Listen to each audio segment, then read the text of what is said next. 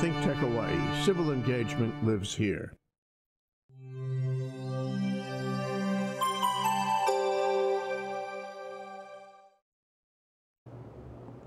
Aloha and welcome to this week's edition of Business in Hawaii. I'm Dailyn Yanagida, and we are broadcasting live from ThinkTech Studios in Pioneer Plaza, downtown Honolulu. If you want to tune in live, we are live at www.thinktechhawaii.com. You may also subscribe to our programs and get on our mailing list there. The theme of Business in Hawaii is to share with you stories of local businesses by local people. Our guests share with us how they were able to build successes in our challenging business environment.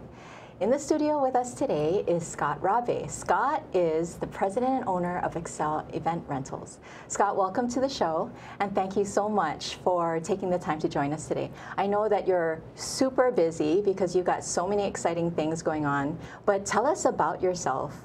Sure. First, to start. Absolutely. Thank you again very much for having me today. I really appreciate it. My pleasure. Yeah, so I am the owner, I guess you could say founder as well, of Accel Event Rentals. We'd started off long ago. I was actually 14 years old when the company first started. Very small, nothing to speak of, and it was just a good business experience for me to get started with. And just grew it from there. Started off with just a line of dishware in the middle of a ko'olau ballrooms over on the windward side of the island, and was able to sort of supply my parents' company, which was a catering company, with equipment rental and sort of be incubated in that way. Grew the inventory to tables, to chairs, to tenting, et cetera, and sort of grew out from there. And then it really sort of took off a little bit after I'd finished college.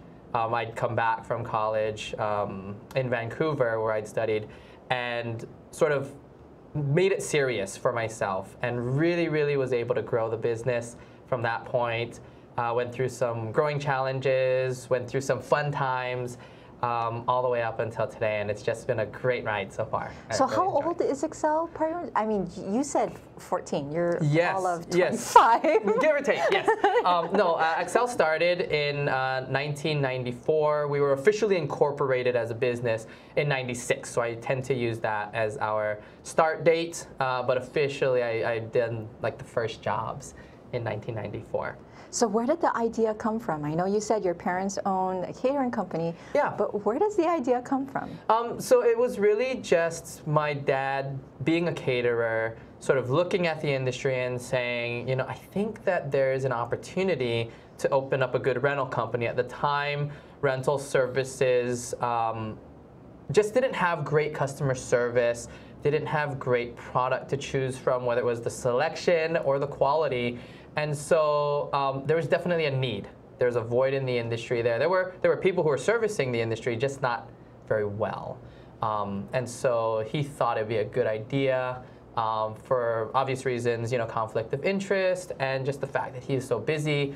He wasn't able to do it himself, but he wanted to sort of get me on a path. And I've always sort of been the industrious type and hardworking and wanting to do business things, so it fit right up with where I was. So from a very early age, 14, yes, you had that entrepreneurial spirit in you. Yes. And your dad let you run with it? To a degree, yes. So there was guidance. It was obviously much smaller then, so there wasn't too many things that I could blow up. But yeah, he was always very supportive of me in pursuing my my dreams, my desires to be not necessarily in rental per se, but definitely in business. Nice. Absolutely. So you go to Vancouver, right? So this is always in the back of your mind. My guess is you studied business? Business, you got it. Yep. And so that was always the basis of whatever going forward in school? More or less, yes. So I'd always knew that I was going to want to do a degree in business. I'd actually thought about doing some international business, which is why I went to Vancouver, to Simon Fraser University. It was a place that I'd thought was not too different, didn't have to speak foreign language, et cetera, but it's a different taste and a different flavor than being in the US. So it's a good sort of rounding out. I'd taken marketing as a focus just because it was what I knew the least about. I'd done obviously some business work here, new sales, been pretty decent in accounting, so it was something that I wasn't as familiar with. So I wanted to round out my education there with the opportunity to come back, but not necessarily needing to. I wanted to sort of explore some other options. But this obviously worked out pretty well for me. Well, I think we're constantly talking about kids who go away to school, and we want them to come back, Yes. right? To stimulate our economy, to be entrepreneurs in our economy. Yes. And so I think it's great that you did decide to come back. Yeah. So you were in school in Vancouver. What principles do you think were key to you being able to come back and make a go of it? Yeah, absolutely. I think that part of it was the schooling that I'd received there. I did it a little bit differently, obviously, because I got the practice of doing business before the theory. So a lot of the theory actually made more sense to me in that way. I could sort of pick and choose and see, okay, this is going to be more relevant, this is going to be a little less relevant. So that was good for me. And it really sort of honed my skill. They call it marketing in Vancouver, but really I think what it was a disguised economics degree, because that really was what they had pushed hard is, supply, demand, but also just the practical aspects of economics and, knowing how to market yourself as a business or as a business person to your customers, because that's, at the end of the day, what really sort of moves the needle there. So it really gave me a good sense of practicality as opposed to just making really cool commercials. But that really helped me, combined with my prior experience through the hotel industry, through special events, of knowing customer service and really bringing those two elements, both the really sort of nuts and bolts practical side of things, along with the sort of flowy, salesy customer service side, all into one package. And that's really what we try and bring with Accel. So for young people who go to college and they come back and they want to make a go of a startup business, a small business, what do you tell them? I would tell them it's expensive, but come home. It's well worth it. There's only one paradise. That's what I would tell them. But how do you start? I mean, there had to be capital, there had to be business plans, there had to be all this know-how about how to get started. Like you said, right? There's theory.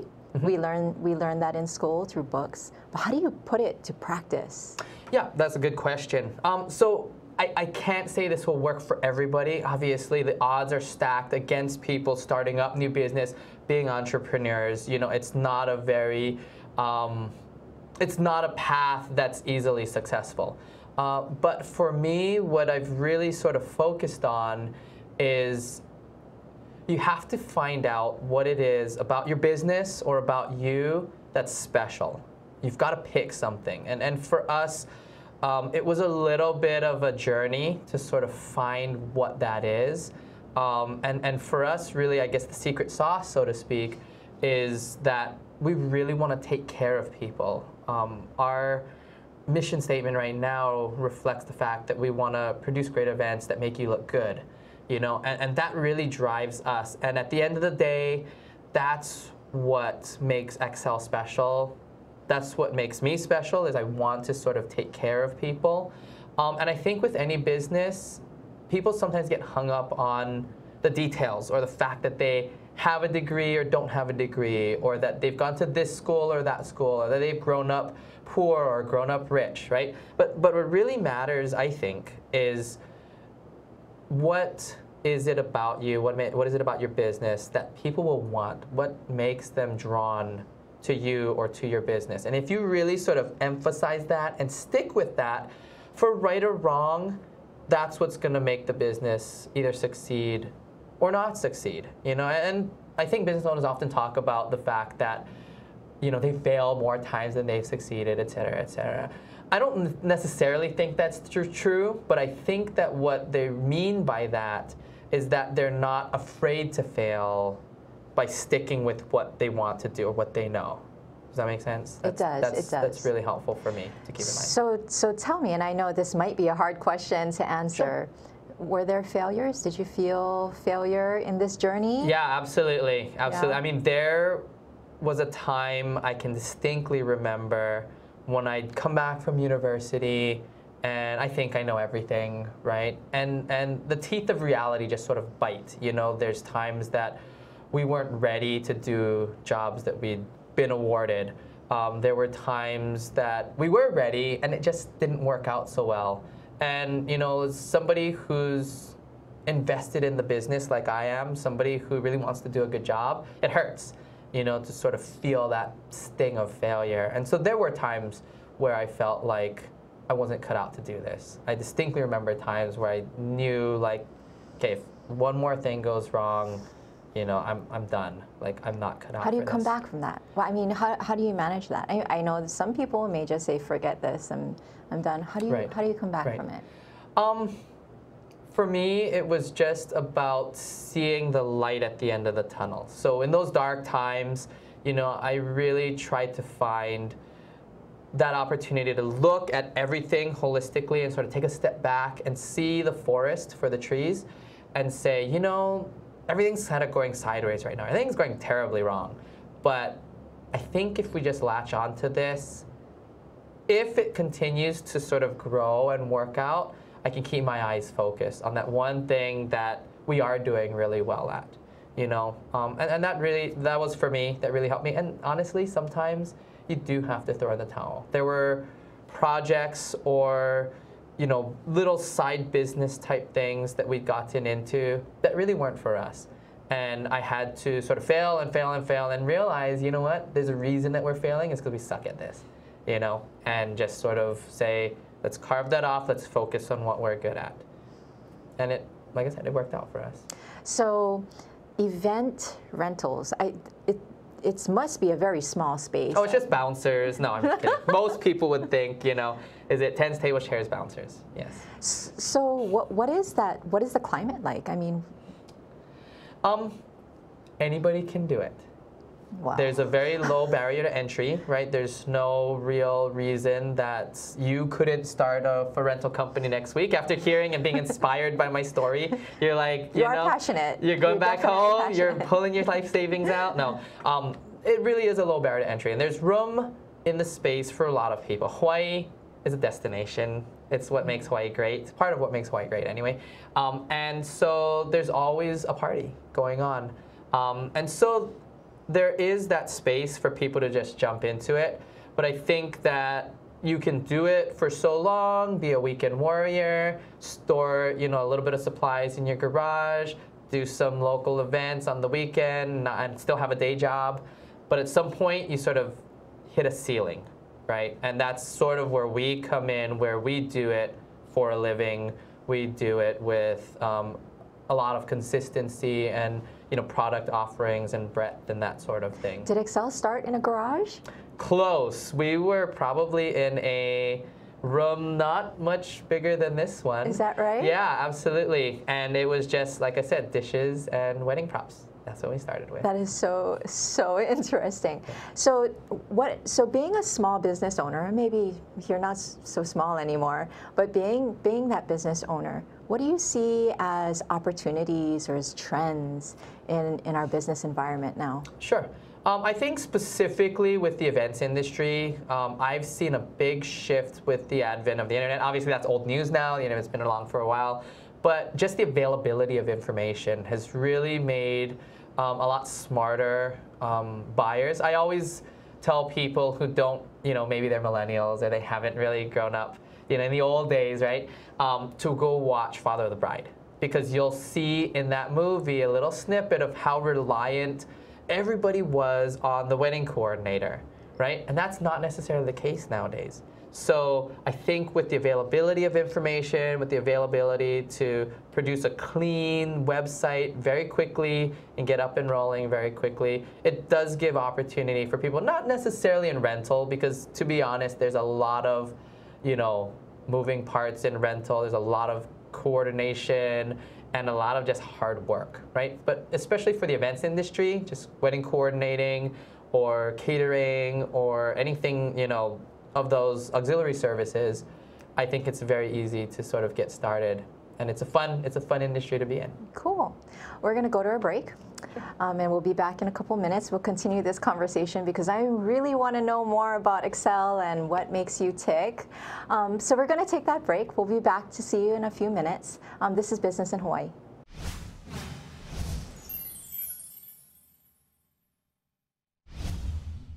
Are you tired of sleepwalking through life? Are you dreaming of a healthier, wealthier, happier you? You're not alone, and that's why thousands of people tune in each week to watch R.B. Kelly on Out of the Comfort Zone, Tuesdays at 1 p.m. Make a change, get the help you need, and stop sucking at life. Hey, Arby, we're about to go live. Oh. Hello, it's 1 p.m. on a Tuesday afternoon, and I'm your host, R.B. Kelly. Welcome to Out of the Comfort Zone. Aloha, I'm Jay Fidel, one of the hosts of Asia in Review, which is broadcast Monday afternoons on ThinkTech Hawaii. We study news and politics in and affecting Asia. We work hard to bring you the most interesting subjects and guests who will raise your awareness. Please join us Mondays every week on Asia in Review on ThinkTech and also on YouTube and iTunes. Thanks for watching. We'll see you then. Aloha, Sheshe, and Saijian.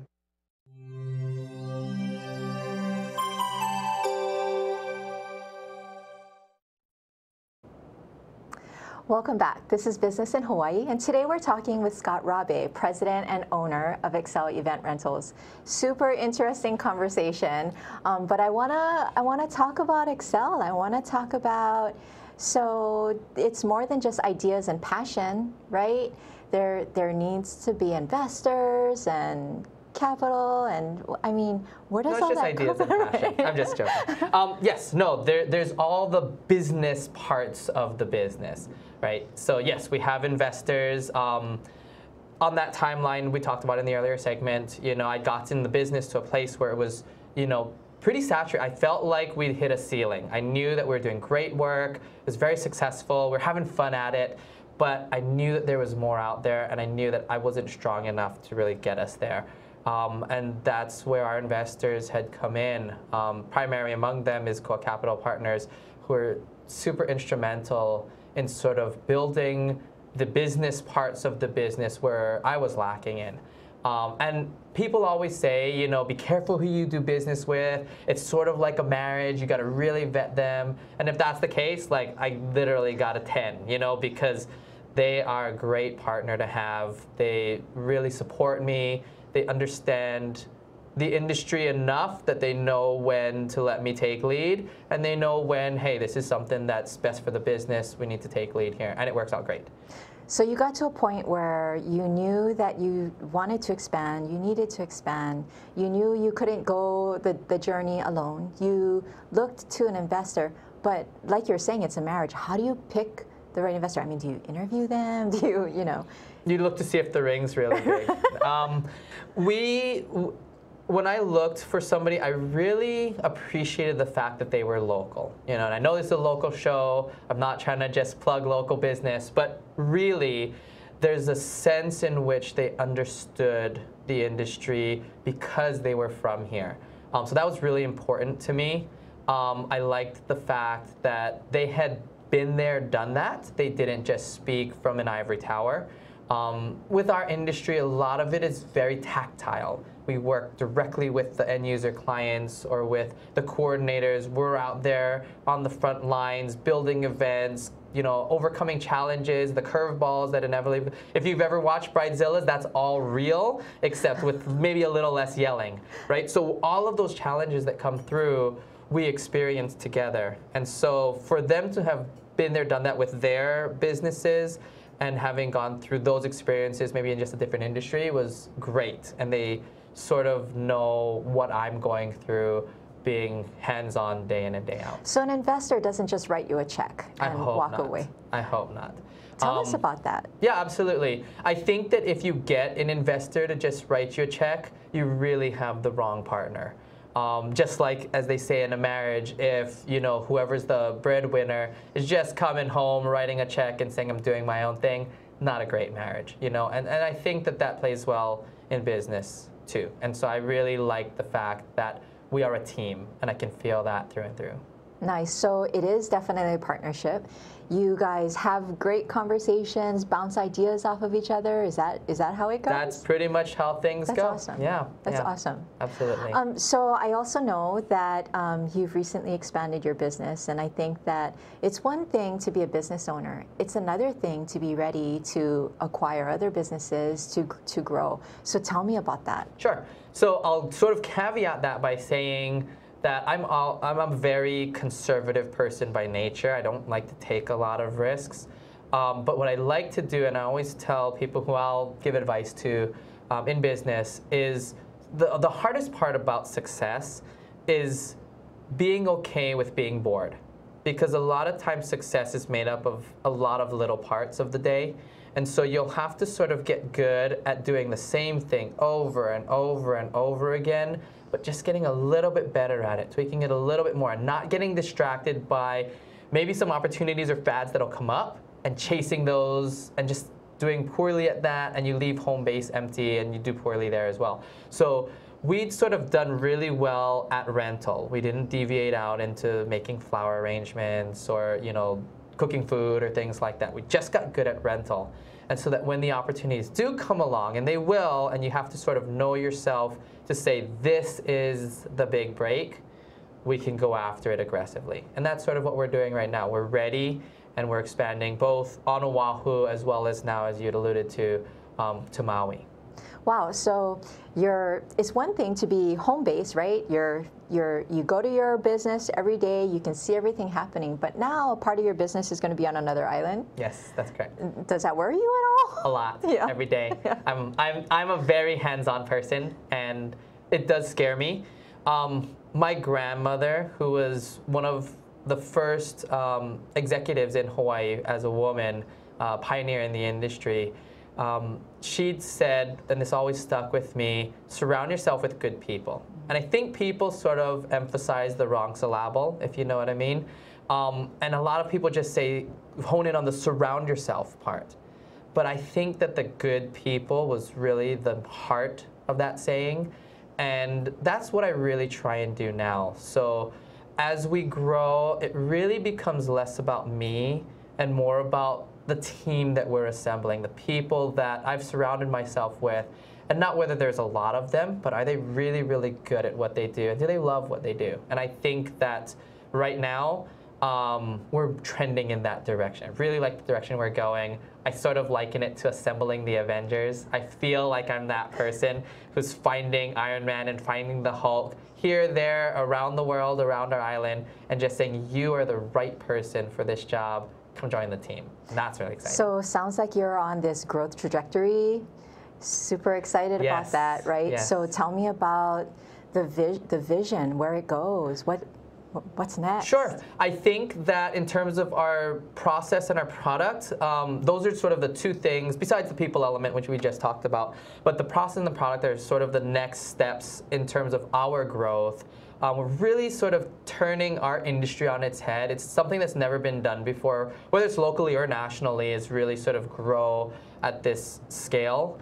And we're really sort of taking everything that's been done in rental before and reevaluating it or re-engineering it or reimagining it and saying, why have we done this way? Is this the right way? If we controlled space and time, how would we really do it? And the support of our investors is allowing us to take those risks and take on those challenges and say, let's start from scratch, let's break everything down and rebuild it the right way. So the process is really exciting. We haven't gotten there yet. We're just starting that journey, but I'm really excited about what that might look like. And there's some fun conversations that our team has been having to sort of roll some new ideas and some new trends and some new cool practices out to our industry. Well, I think you're not giving yourself enough credit for the innovation that you're going through, because earlier we were talking and you said that you were taking a piece of software that you're using and actually morphing it into your needs. Yeah, absolutely. So share that with us. Technology, like I said, is a big part of how we've been able to grow.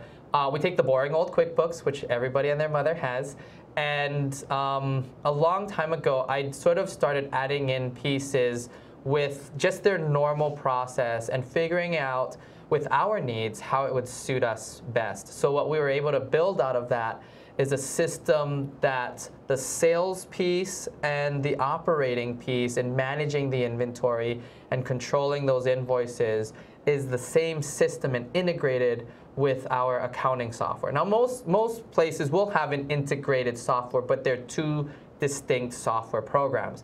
Ours is on QuickBooks. We only use QuickBooks. And what that does is it gives us information in real time and perfectly accurate information because there's no double entry. So our accounting team's really happy, our sales team's really happy, our operating team's really happy because they all go to the same well to get the same information at the same time. That's really unique. I haven't heard of anybody in the world that does that. There must be other people, I'm sure, but it took a lot of time to develop, and it really, really works well for us. It's very smooth, and it's very efficient. Well, it sounds like you've MacGyvered, if you will, something that you are using that really needed to meet a need, and I think that comes from innovation. We've got about a minute left, but I wanted to ask you, if you had to give me in one statement what makes Accel stand out in your industry, what would that statement be? Sure. I think it really revolves around our core values. It is who we are, and I think that's what we stand for. So our core values are we are good, solid people. We have great work ethic. People can count on us. We're always learning and growing. And finally, we're dedicated to successful events. I think in a nutshell, that sums up what every employee is and what Accel stands for. Extremely succinct. Extremely. We wish you the best. Thank you. I think you're going to be amazing. Thank you for being with me on the show. My pleasure. It was a pleasure to have you. So we are out of time, but thank you to Scott for joining us, and a huge thank you to our awesome production staff in the studio. If you would like to be a guest on our show, please email your information to shows@thinktechhawaii.com. Business in Hawaii airs every Thursday at 2 o'clock, and we look forward to seeing you next week.